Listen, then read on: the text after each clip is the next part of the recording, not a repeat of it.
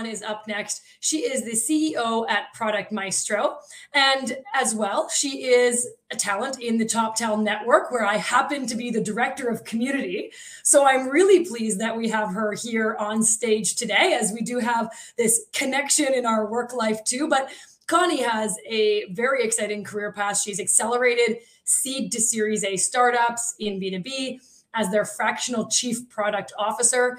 She is an ex-Atlassian and ex-Microsoft with a technical background. We saw a head of Microsoft earlier today.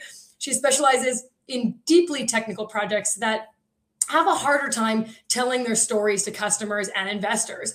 And so one thing that Connie's really focused on is kind of being a sounding board for all things fundraising, go-to-market, and product, and really on how to tell your story. So right now, she's going to come to stage and has a session for us about how storytelling accelerates careers. And so she's got a 6 storyteller system and many ways to help you use your strengths and advance your skills in career. So without further ado, Connie, welcome to the stage. Hi, everybody. Excited to be here today. Thanks for having me. Thanks for hosting, Margot. Yes, absolutely. I'll hand it right over to you. Awesome. So how storytelling accelerates career.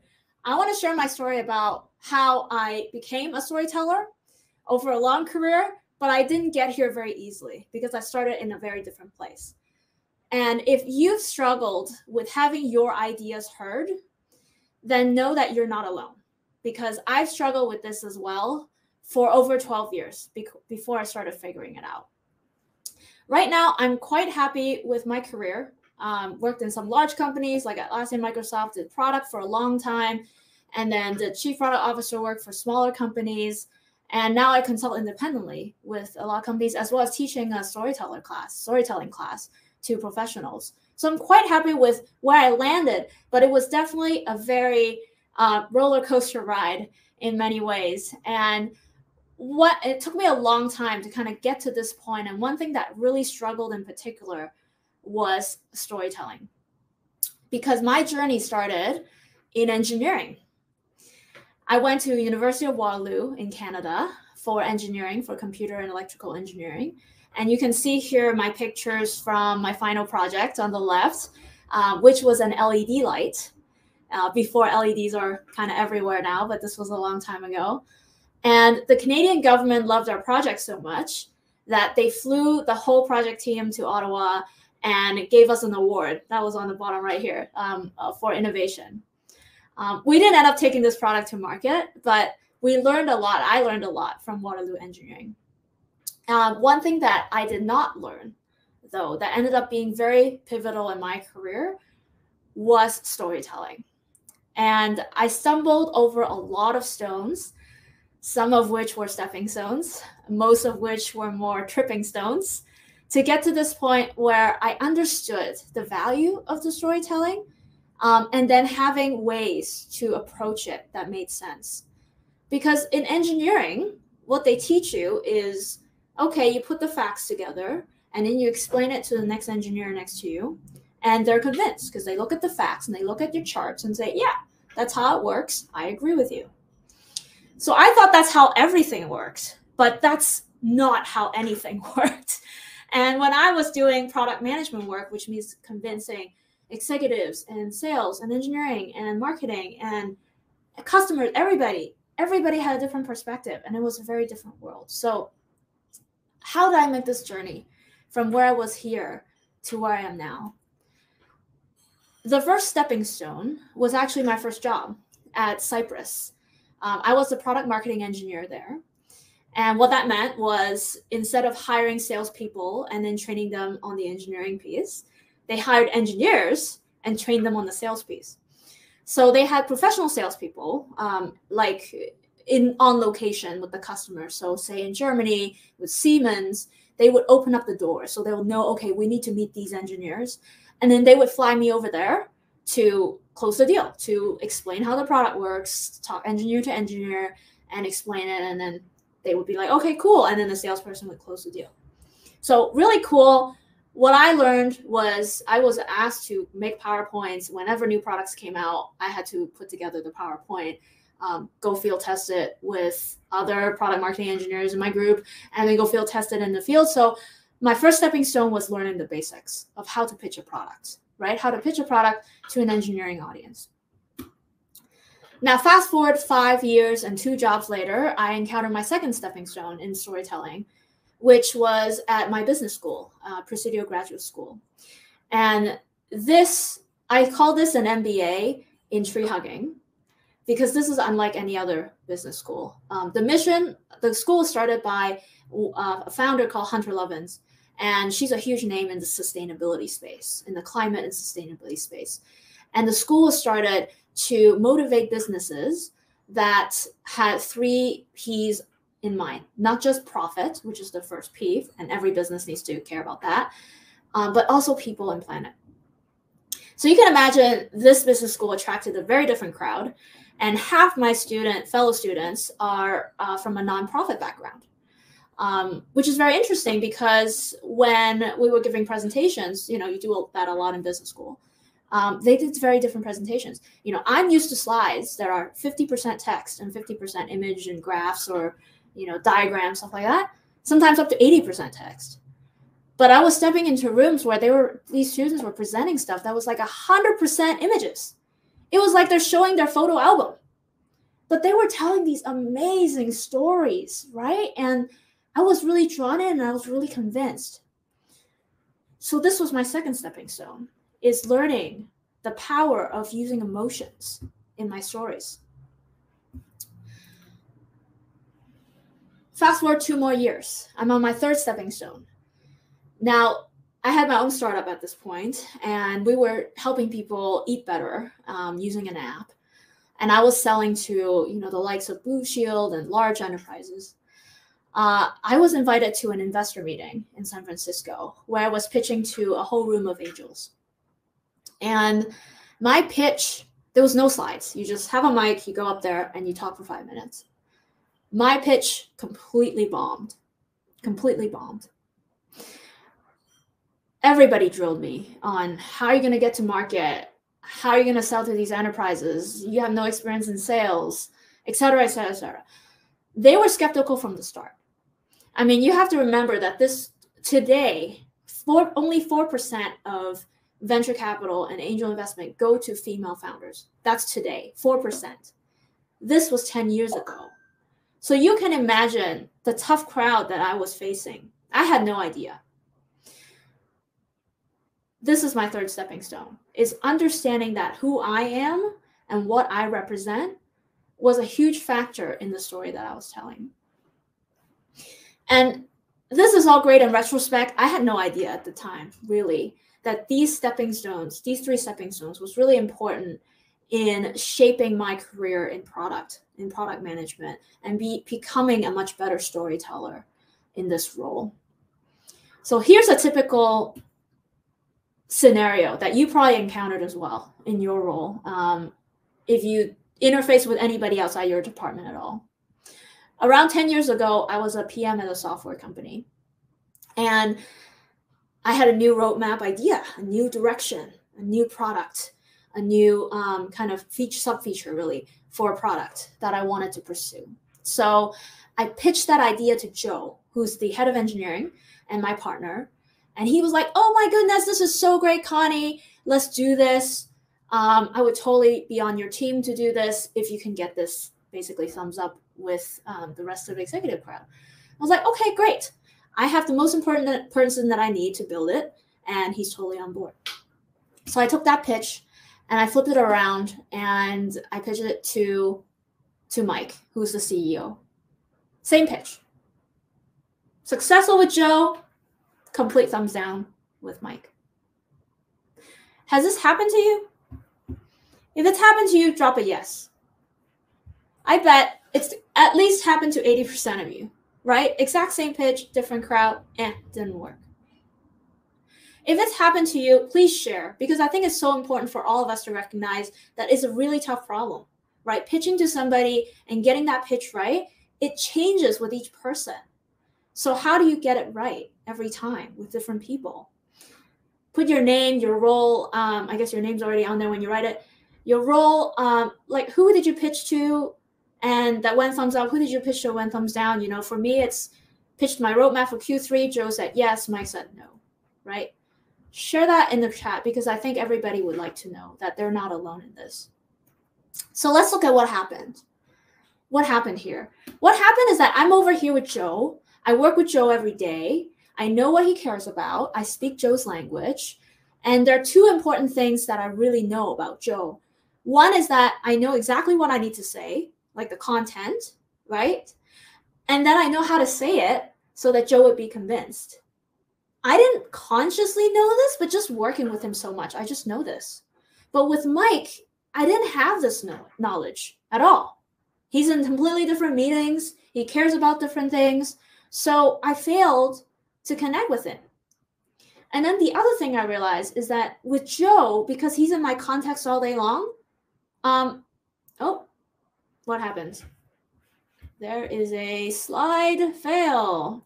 Okay, let me reshare my slide. Hold on. Doop. It went to sleep. Present slide. Present share screen.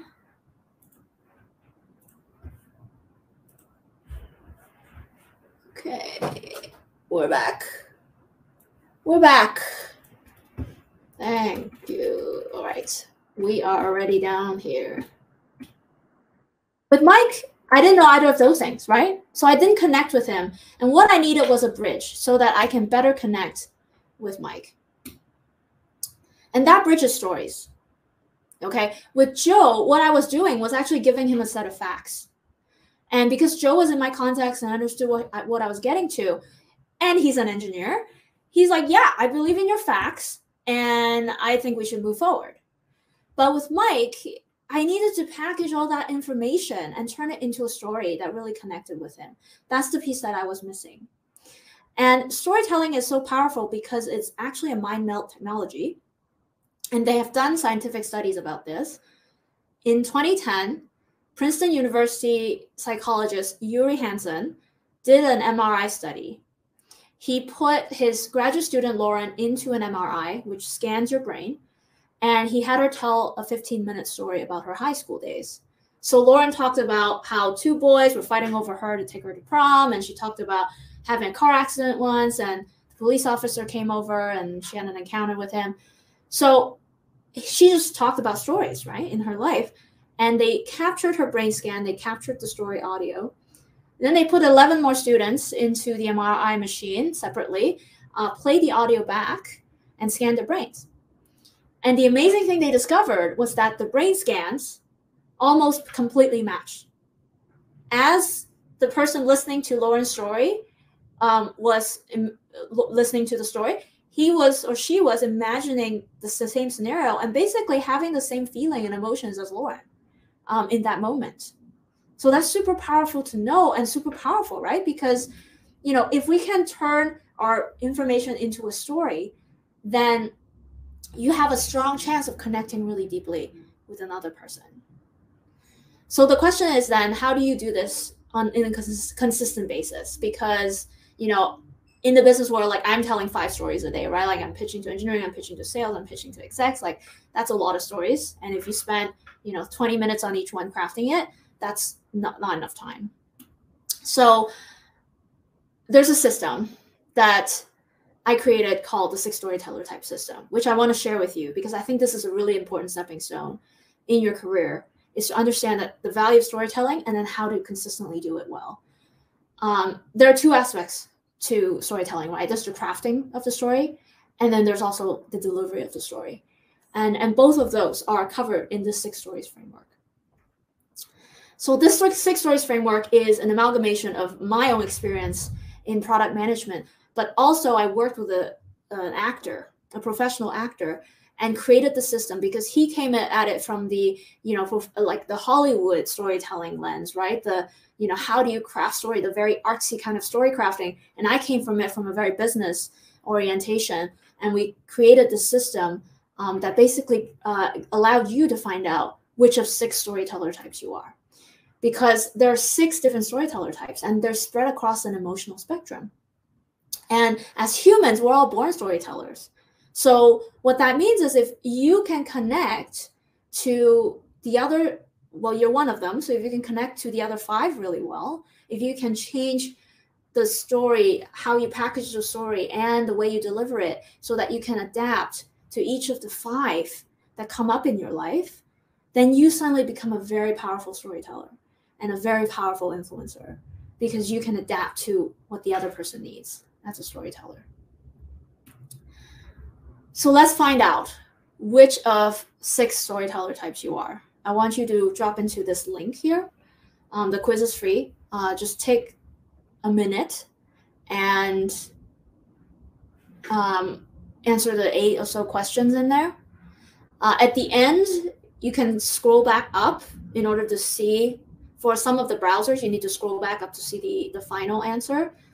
You also will get an email that has details. So the answer on the screen will just be the type, 1 of 6. And then you'll get an email as well that gives you detail, like a long block of text about what that type means. So I'm going to pause for a minute and let you have a chance to fill out this quiz.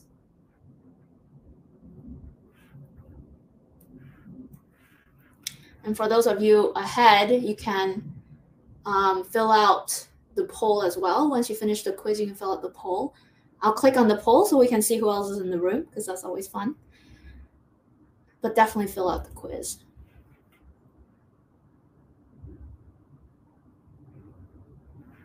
Okay, great. We only have 4 minutes left, so I'm going to keep going here.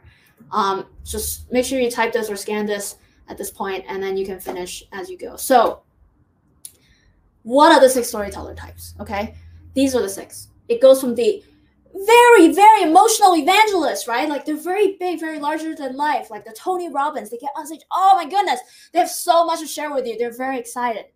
To the much more emotional, but also emotional, but much more metered sage, right? The sage is connecting with you. The sage is very empathetic to you. Like the sage is Oprah, you know, listening to you and drawing out your story and really being a part of your journey. That's the sage. A lot of wisdom there. Then you have wise neighbors who are just emotional too. They started emotional, but they're very friendly. They're called wise neighbor because they're someone that you can really connect to. You see them just hanging out on the lawn and you're like, hey, how's it going, neighbor? They're like, yeah, good stuff. But they know a little bit more and you respect them for that. But they're very approachable type of people. Then you have the visionaries, right? The visionaries like your Steve Jobs, and they get on stage and they start with a big number on the slides, and you're like, what's that big number about?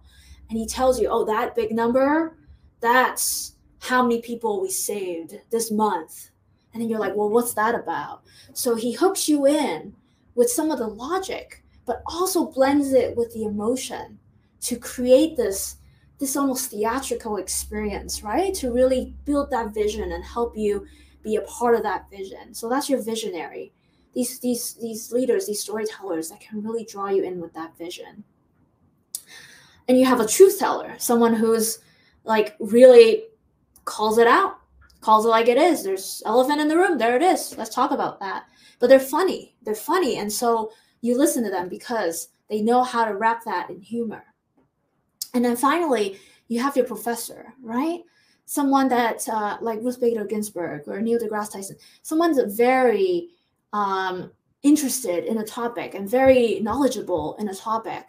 And just, you know, you would be very excited to learn from this person because of all the experiences that they bring and the authority that they have. But they're very logical people. And so approaching that personality is a specific thing as well. So these are the 6, right? These are the 6. And then the question is, which one are you? And then how do you flex yourself to connect with all the other folks? I'm going to check the chat to make sure. Okay, we're good here. Just let me know if we're running out of time. I'm almost done. Oh, poll 1 results. I was just going to show that. I don't know if you can see. Oh, you probably can't see my screen. But we have, yeah, mostly wise neighbor. A number of half the people are either a wise neighbor. I'm just going to tell you because I can't move it over. Half the people wise neighbor, like 20% are visionary, and then 20% are evangelists actually in this room, and then 19% truth teller, and then professor is actually a small chunk here. So very interesting. We have a lot of wise neighbors and visionaries in the room, right? And that's great news, because if you're in the middle of the spectrum, it's easier for you to stretch to the ends. And if you're the ends, like if you're at professor or evangelist, then going all the way to the other end is challenging, right? But then you're really good at, pulling the emotion, or you're really good at pulling on the logic. So everybody has their advantage, right? You're really good at connecting with people in the same type as you, but the challenge, of course, is to be able to flex into the others. So I don't know if I have time, moderators, to do a quick demo. It's going to take another minute of how the 6 types are in action, but I kind of demoed it when I explained. It's time to wrap up. All right. So I'll go ahead and wrap up. This was going to be a demo of me doing all 6, but with the different personalities. But you kind of saw me doing that earlier. And what I would want to just wrap with is that, we learned a couple of things. We learned that there are 6 different types of storytellers. You need to connect with your audience by matching your type to theirs. And that storytelling is such an important tool, important stepping stone in your career. So take time to learn it. Like, take time to take a class, invest in it, have people give you feedback, because if that's what they say when you need soft skills to get into management, that's what that is. So I encourage you to do that. And if you learned something today, please share it in the chat. I want to give you an offer, which is for my class starting in January 12th. I want all the women in tech to get really good at storytelling. And so I want to give you a 20% off if you attended today. That's the code. So if you're interested, check out the class. And once you apply, you can use that code to check out and get the offer, because I think it's so important, especially for women, especially for minorities in tech. Thank you, Connie, so much. That's very kind of you. And we are going to wrap here today because we are just over time. But Thank you for your energy that you brought to the stage today. I think all those different types are really interesting in that. I'm going to have to take your survey right away too, but I was keenly listening to you today. So we'll touch base and we'll share what kind I am. Certainly there is high energy in there. Thank you for joining us today, Connie. Awesome. Thank you.